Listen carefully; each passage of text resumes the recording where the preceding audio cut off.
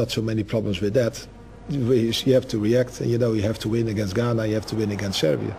Now, let's wait for the reaction, the famous reaction of Australian mentality. That's the way it works, and that's what we are going to do.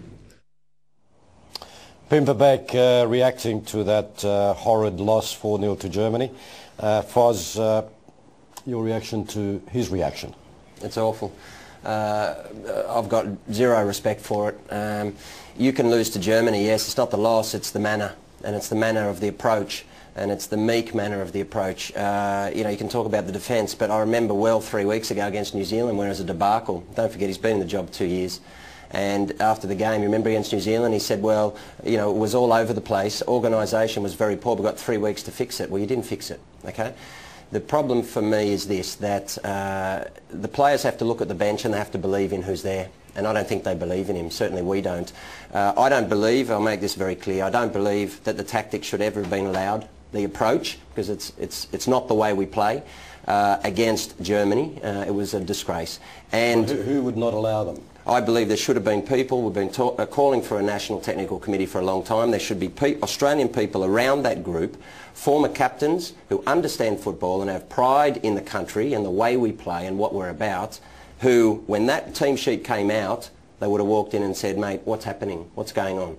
Immediately, right? It's not Pim Verbeek's team, it's ours, right? And it's Australia's. He's getting $2 million a year to send us out in a World Cup and get crucified with no attempt to play anything, right? The issue going forward, though, is this. What happens in the next game?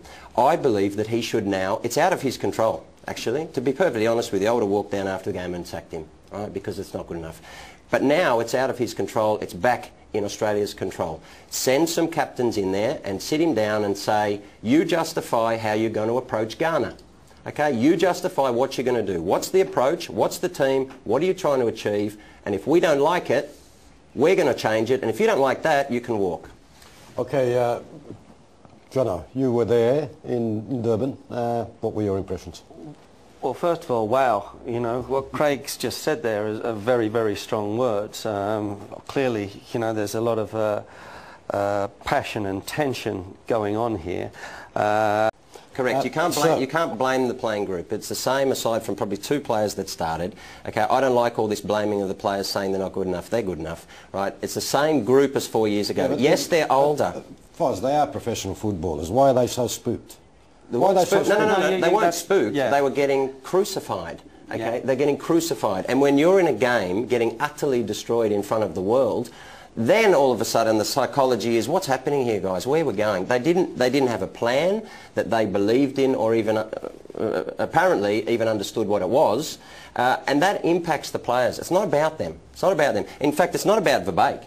It's not about him, because this should have been seen 12 months ago, right? It's very simple. It's about, why wasn't it seen? Why wasn't a decision made? That's fine. That's behind us now. What are you going to do now? It's not about him. It's nothing personal. We don't care about Pim Verbeek. We care about the shirt and about the country. And we cannot risk a similar performance in any way against Ghana. It is not possible. We could go out with another 3-0 against Ghana, and what have we shown the world? 0. We have to go in against Ghana with the correct approach and play like Australians. We will always die on our feet rather than live on our knees. That's the Aussie way, right? And we didn't do it against Germany.